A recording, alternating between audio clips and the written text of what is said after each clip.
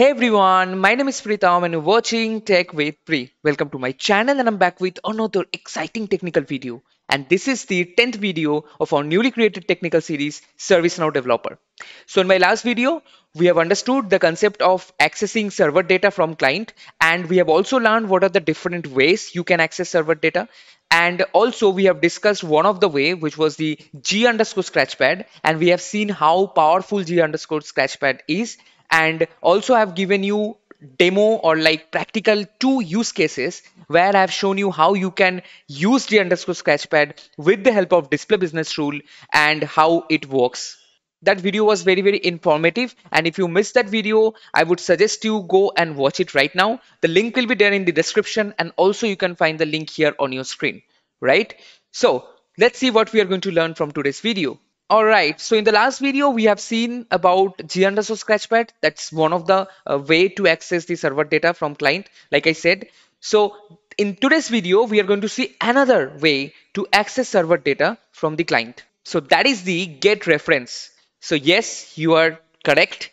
The same method get reference that I have talked about while explaining the glide form, because this is coming from the glide form API that is used for the client end, right? But this is the only one dot get reference by which we can directly access the reference field value through the client, right? And that's what we are going to do. Okay, and we will see what are the different ways you can use it and what are the drawbacks of it. And with use case, I will show you how practically you can implement it in ServiceNow PDI, right? So again, watch the full video to clear your concept, and definitely always let me know in the comment if you have any trouble, right? So there are two ways you can declare get reference. So the first one is the synchronous way. Don't worry, we're going to discuss what is synchronous and asynchronous stuff. So first one is the synchronous, where you can see get reference is only accepting one parameter, that is a field name. And then we will see how this synchronous method works actually, to give you an idea, right? And this is very important concept, synchronous, asynchronous. Next, we have the get reference. The other way we can declare get reference with two parameters. One is the field name. Second one is the callback function. It is a recommended one from ServiceNow, not the first one. So this is the asynchronous way, and we will see how asynchronous method works. Finally, I will do a use case so that you can understand how it is actually working, right? So let's start the class. Okay, so get reference with field name.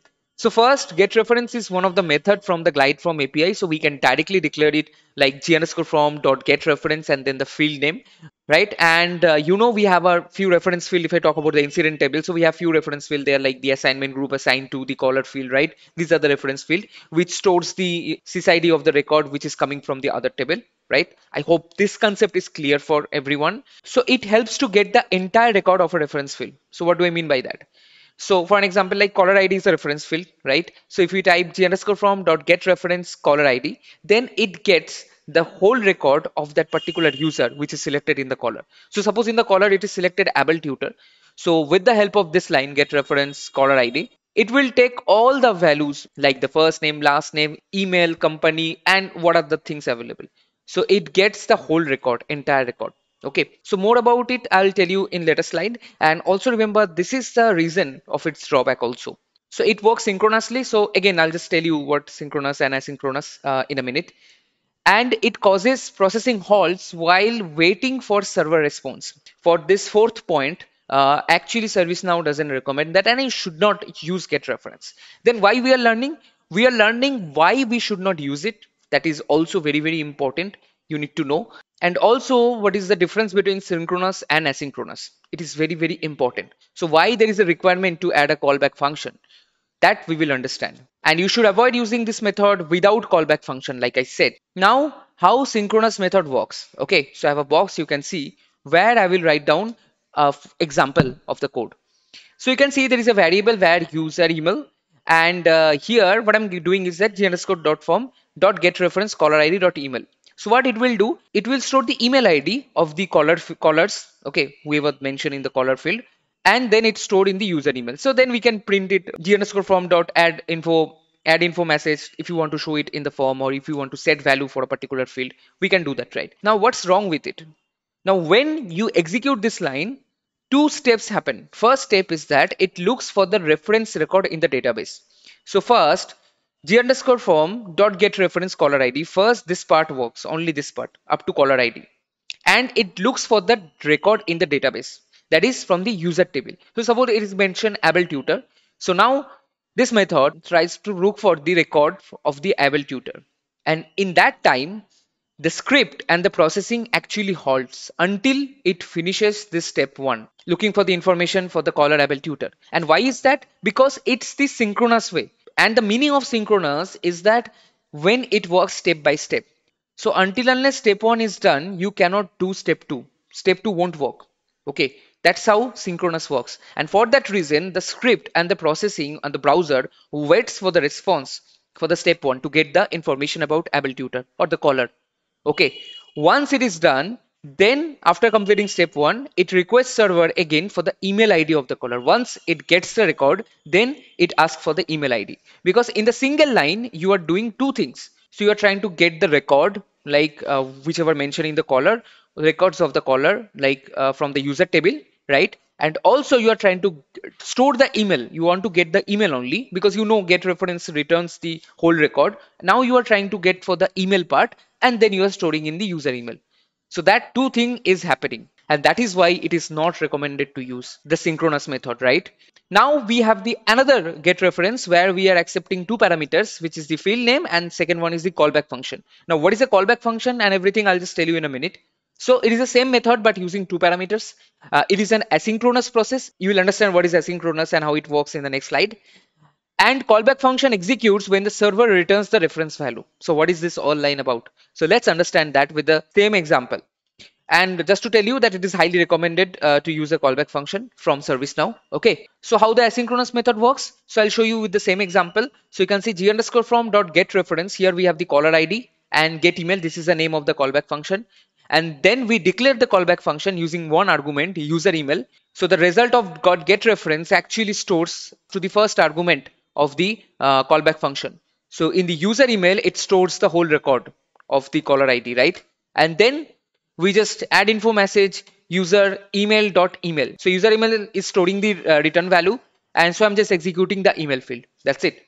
So now it is the asynchronous. So you can see as callback function is present, the process and the browser works normally without halts because at first it is doing the step one only. It is not directly accessing the email from here that we did from the get reference previously, right? I have shown you. First, it is searching for the record and other works normally, right? So when it returns the record, at that point, this function get email comes in and then and it takes the result in the user email, this first argument, and then I'm accessing any of the fields. So for here, it is the email. That's it. So once the server returns the reference value, the callback function starts working and there is no need for halt. That's why it is important that you should use a callback function. All right, so it's time for the use case. So in the incident form, add a new field, which is the email. And when the caller changes, the email should also get changed. Okay, so let's see how to do that. I hope you are ready with your PDI. So let's implement that. Okay, so I am in my PDI. So I will go to the incident form.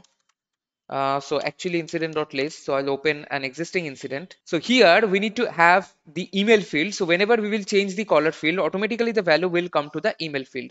I mean the email ID of the user will come to the email field. So I'll go to the form layout. I'll quickly create a new field. So it will be named as email. That's it.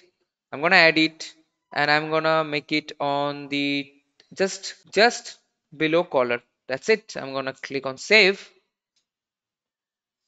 All right.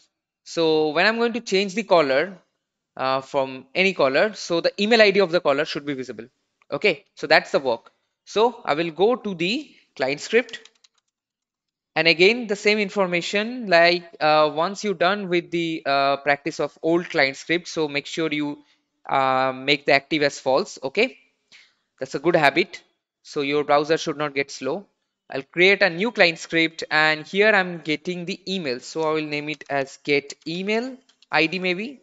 Then the table name, you know, it should be incident. Here we go and it should be on change because we are changing the caller and then only it is going to trigger the client script. Okay, so g underscore from dot get reference. So we already understood how it has to be declared, right? So here I need to give the caller ID, that's the reference field, and here I will name the callback function, simply get email. Okay, that's it. So in the first step, it will search for the record for the caller ID. So if the caller ID is able tutor, so it will search for the record of the able tutor in the user table. Okay. And now here I'm going to declare the function. So function get email. So that's the callback function. And I'm going to get the and the argument I'll give it as name like email, just email. So once the server returns the record for the caller ID able tutor or any of the caller, whichever is selected, then I'm starting the callback function and the record gets stored in the first argument so that I can directly do like this t underscore form dot set value and the field name will be I think u underscore email. Yeah, that's the custom field. So u underscore email, then here simply I'm gonna set the value as so email where I have the record, the full record of the user table, and I'm going to access the email actually. So maybe let's change the name email user, and so that you can understand email user dot I'm accessing the email field. So I'll save it and it should work. You can see it's pretty simple. Okay, so I will refresh it. I will change from able tutor to maybe this user. And you can see the email ID is pop up. So I'll change to other user. It is changing. So you can see it is dynamically working, right? So whenever I'm changing the caller field, the email field is automatically changing. So this is the thing which you cannot do with the help of G underscore scratchpad because business rule never works dynamically. So here it's a benefit of using getReference, but remember with callback we should use. But there is a thing, but ServiceNow always recommend to use the glide ajax method in the client side to access the server value. Why? Let me tell you, because whenever I write this line, that is the g underscore from dot get reference caller ID get email, when I write this line, it is fine that the processing halt is not there because I'm using a callback function. Directly, I'm not accessing dot email like this, which I've shown you in my PPT. That was without callback function. That's fine. Process is not halt. But however, whenever I'm asking for the caller ID, so this method actually getting the whole record. I told you, right? All the fields value of the caller. So maybe it's able tutor. So all the field value like first name, last name, email, manager, department, each and everything it's getting stored under the get reference, right? And then it is passing to the email user. That's why I'm directly able to access the email. So I can also able to access any other field like department, first name, last name, anything. So the whole record gets stored in get email, which is not necessary. We are only looking for the email. So only the email field should returns. So that's the thing. That's where there is a chance of delay while dealing with the whole record. That's why you should not use it. That's why you should use the glide ajax where you can only get the thing which you are looking for. So also remember with the help of get reference, we can only get access to the field of the reference table. If you want to see some other information from some other table, not which is containing under the reference table, like from the user table, then we won't be able to do that. So for the smooth work and complex work also, you should use glide ajax. But to do glide ajax, like G underscore scratchpad works with the display business rule. So glide ajax works with script include. So script include is another place where we can use, the server side scripting and also make it available for the client. Okay, and we will understand that how script include works, how glide ajax works. Make sure you're ready with that. But I hope the concept of get reference is pretty much clear to all of you. Make sure to practice more and more so that we can get more idea about it. Some more use cases of get reference and also G underscore scratchpad. I will upload it for the members. So don't forget to join my channel and become a member with a minimum level of subscription, right? So if you like the video, hit the like button. If you have any comment, then ask me in the comment section, and don't forget to share this video with your friends and families so that it can reach out to many people. Also, don't forget to subscribe my channel and join my Insta channel to get tech updates and the tech reels. Bye bye. See you in my next video.